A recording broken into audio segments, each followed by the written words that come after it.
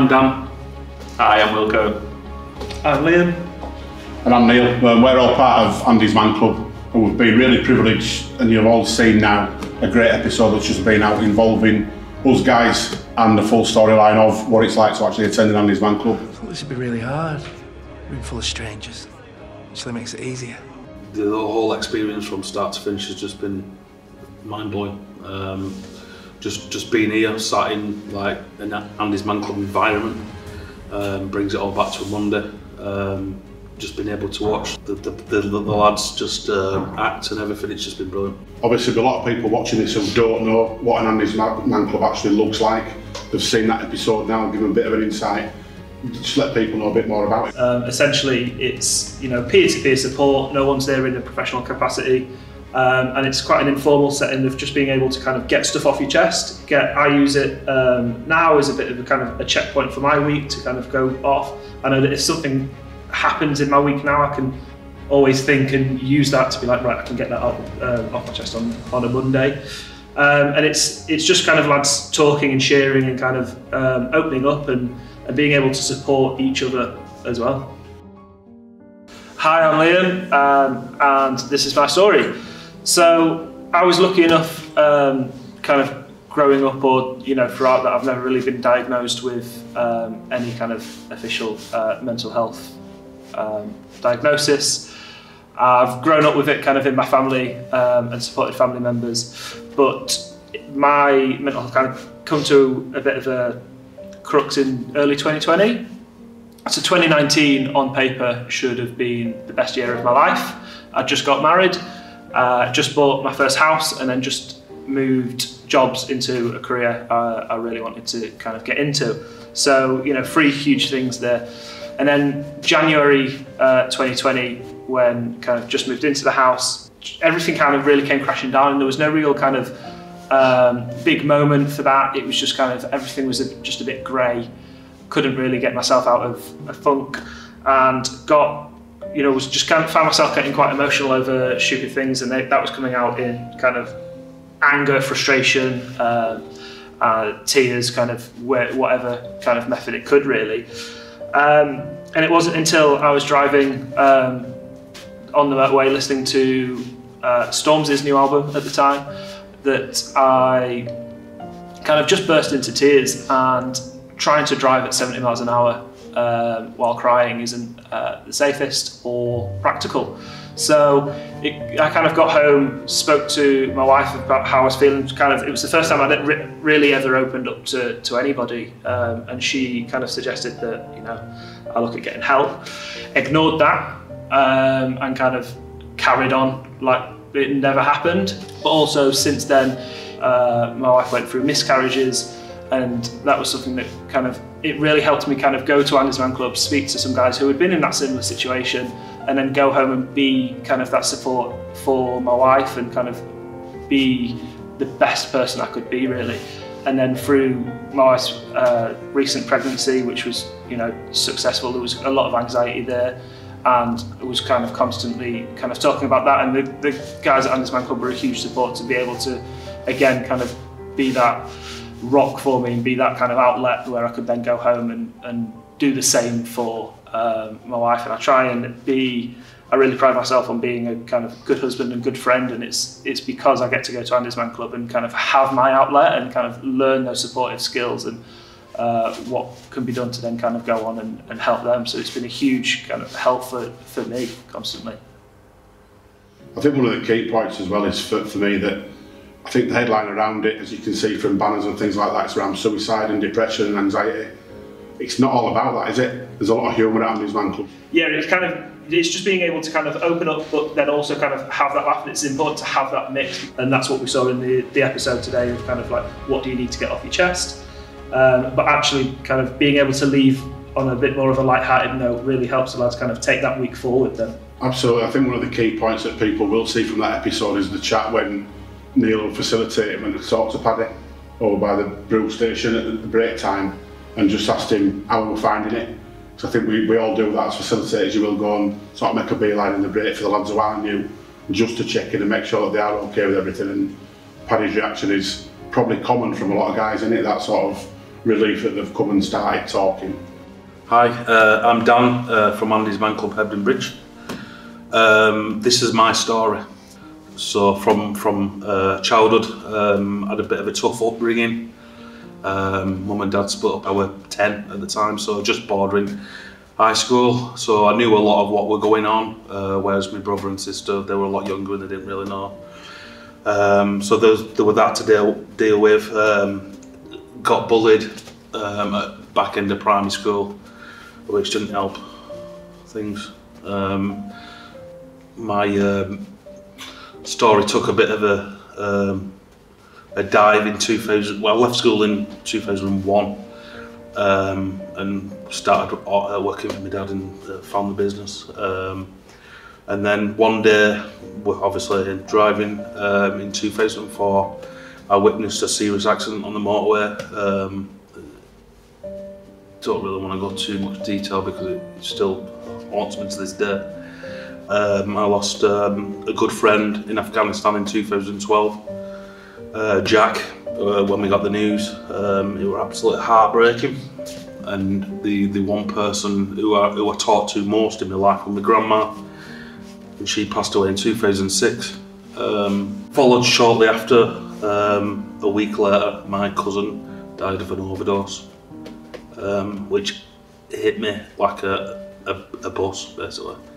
I couldn't find just the whole traumatic accident, grandma dying, Jack dying, it just got on top of me and I couldn't find a way out. And one night I just decided to write a suicide note and proceed on to try and end my life with my dog. He was by my side. I cried and proceeded on. A few days later, I woke up and I just carried on. I did find help, private counselling at the time, which were good. It kept me alive because all I wanted to do is just keep on ending my life. I just didn't want to be here anymore. And for me, I've always had a problem with confidence from a young age, through school, everything like that. If the teacher said, "Oh, you speak up," I'd be a bit nervous wreck. So it took me 2 attempts to walk through the doors of Andy's Man Club, Hebden Bridge. I was met by the facilitator at the time, Jamie. He said, "It's not as bad as you think. Just if you don't want to speak, just listen." And I think for the first probably 3 or 4 sessions, I just blubbered my way through. It gave me so much warmth and so much comfort that I'd never felt before. And I thought, I'll give this a go, and I did. And from 2017, I've been involved with Andy's Man Club. So yeah, I've been facilitator for over 5 years, trying to give back for endless fundraising and raising awareness for Andy's Man Club. Like it saved my life, so that's why I want to give back. So that's my story. Obviously we've seen Emmerdale, it's a huge programme. Shaq, tell us what you think the impact will be for Andy's Man Club as a charity. I think it's going to be massive. Like you say, Emmerdale, one of the biggest soaps on British television.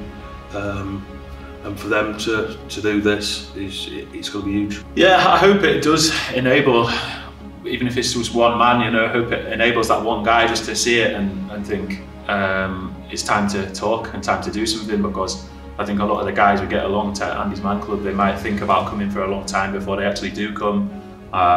You know, I was there myself, I thought about it, put it in the diary, didn't go, put it in the diary again, didn't go, and then kept doing it until I actually went on a Monday.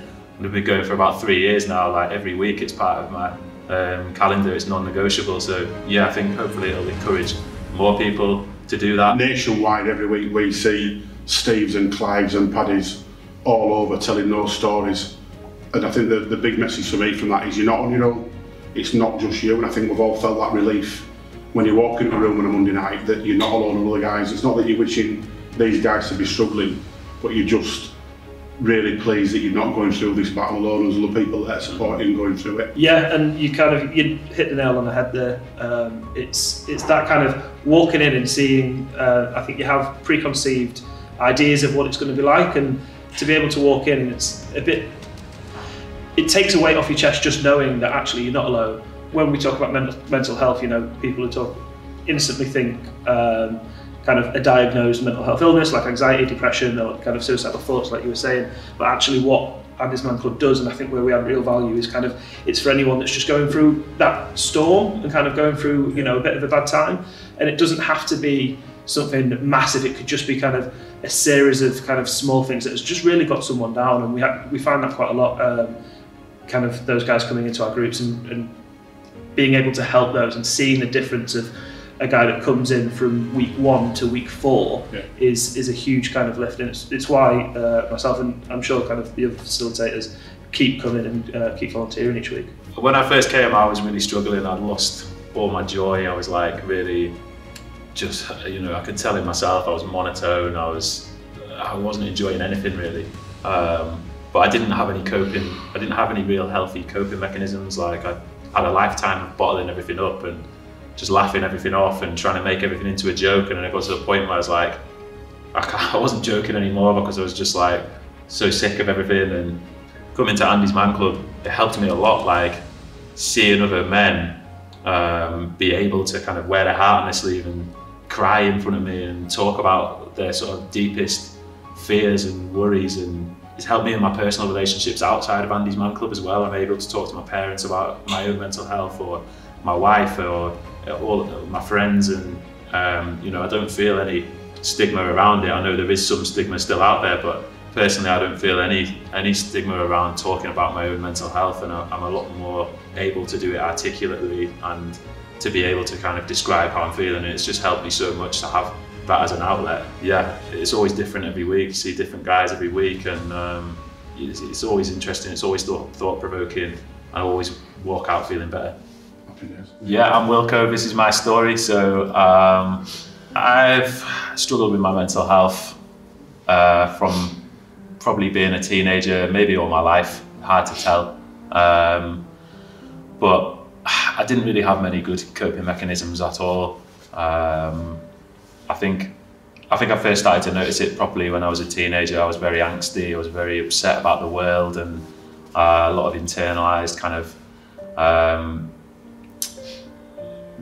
not rage, but, you know, a little bit of, yeah, like I say, I was quite angsty and I turned quite rebellious, and there wasn't any one thing that happened to sort of make me feel the way that I did, but I only look back at it now and know that it was depression because of the things that I've learned since. But back then I kind of just thought I was just destined to kind of not enjoy myself a lot of the time. I just really struggled with life, to be honest. And it was, yeah, I used to drink a lot. I used to beat myself up all the time. I'm very self-critical in my own head. My inner monologue has a tendency to be very harsh and very, yeah, ruthless. I was bottling a lot of stuff up, and it was coming out in not very nice ways, and it wasn't really, I felt like something had to change because I felt like I was holding myself back by not being able to open up. And I think by that point, there was a bit better understanding of our mental health in general, and you could see through Andy's Man Club that people were starting to open up, and that it was okay to talk. And it's something that I tried to convince myself a few times to go down. But I guess, again, the sort of inner cynic in me was like, oh, it's not going to work for me. Like, I know what I need to do, I just can't do it, sort of thing. I was a bit defeatist maybe, but for me, I know that my depression and anxiety are always going to be there, but it's something that I can stay on top of. It's something that I can manage, and for me, it's been so much better since I started Andy's Man Club. And so yeah, I still have my ups and downs, and I think that's just part of life. I think we're living in a world that can be cruel, and we're all going to face adversity, and we're all going to have our struggles. So it's great that we've got somewhere like Andy's Man Club to go and be able to to get some of that pressure off our shoulders and talk to other guys who are going through the same thing. It's a constant battle for everybody, mental health, and it's something that we all need to keep on top of. And thank you to ITV and to Emmerdale for shedding a light on it as well, and giving us a platform to let other men know that it is okay to talk. Anybody watching this that does feel like you do need to go talk, go to an Andy's Man Club. You've seen on the episode that it really does work, just the progression in Paddy in that short space of time. We see that every week. We've felt that every week. That's been us at some point, probably on more than one occasion. Check out the website, check out all the social media sites, we're all over it. 120 plus groups nationwide, plus an online platform. Please use it, and it's okay to talk, fellas. Yes, too right. Wow. So, yeah, how does it feel like working alongside those guys, knowing they've gone through some of the same issues that Paddy has? Found it humbling. I was very proud to be given such an incredibly important storyline. I felt a little bit like you know, that imposter syndrome. We feel a bit of a fraud. Yeah. It was just listening to people tell them stories. With the research, I'd met many people who'd gone through the same thing, and it just made you feel that there, but for the grace of God, for a start, and also that there was hope as well.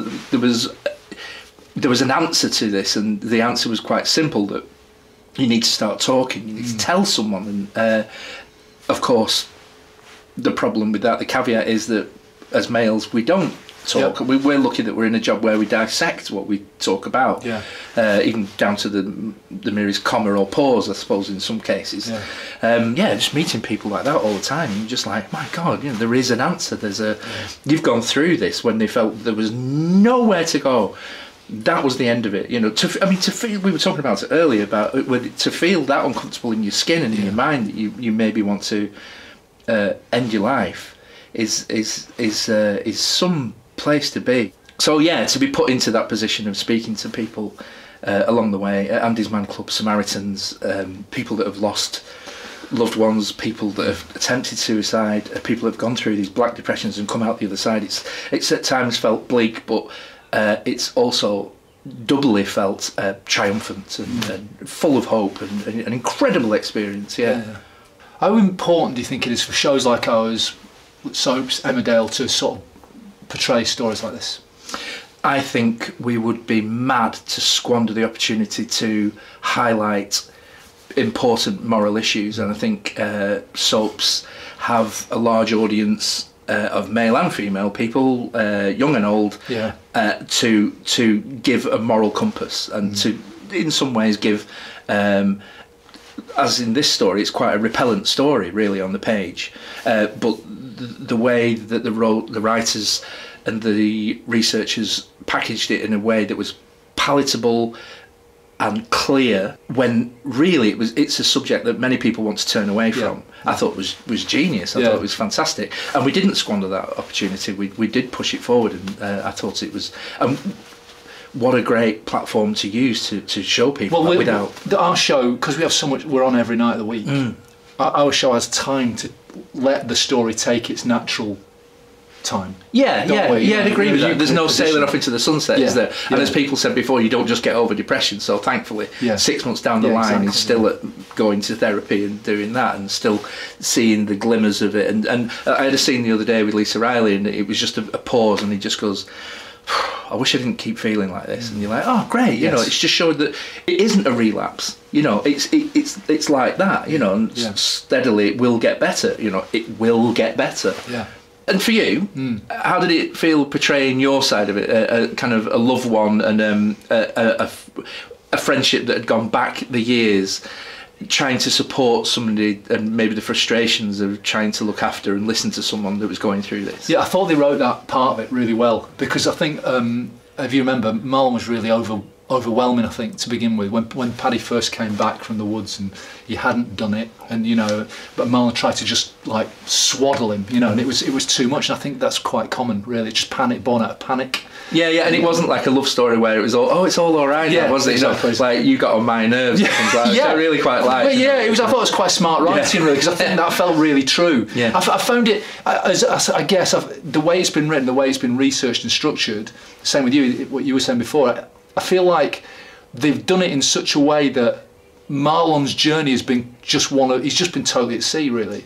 And it just shows you how much a person needs professional attention. Yeah, we're not trained for it, are we? Yeah. That's it, yeah. So he's improvised his way through it, and at times it's been great, but more often than not, it's been misjudged and clumsy. Yeah. But we've seen that talking to friends and family is one way to help. Yeah, I think that's absolutely true. And or a stranger, or a professional. There's the Samaritans, there's the GPs, NHS. There are multiple suicide prevention charities as well as Andy's Man Club. That there are a myriad of places where you can go to. Google it, but just talk. Yeah, so head to ITV/advice for a range of different resources that are available. And remember, it's okay to talk.